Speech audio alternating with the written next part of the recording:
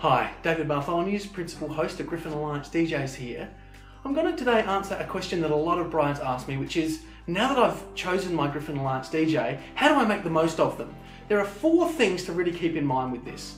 The first thing is, ask a lot of questions. We're really here to help, and we've got a huge network of DJs and other professionals that can bring experience to bear on your day if you're stuck. So if you're feeling overwhelmed or confused at any time in your preparations, do be in touch with us. That's what we're here for, to help you every step of the way. The second thing is, they're going to probably send you some forms.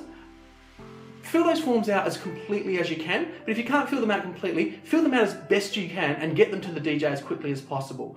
The sooner you give them information in a format that they're used to looking at, the sooner they can really start understanding your vision and also asking you important questions to help you clarify your needs for the day. The third thing is, really have a think about what you want and the result that you want for your day, and tell us super clearly.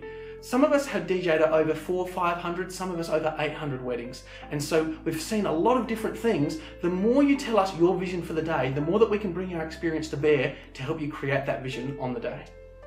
And the final thing is, give us musical direction. We don't need to be told every song, but if you want to, you can. But if you give us a guide as to the sort of music that's really important to you and your partner, that can really help us really create exactly the experience that you want musically on the day.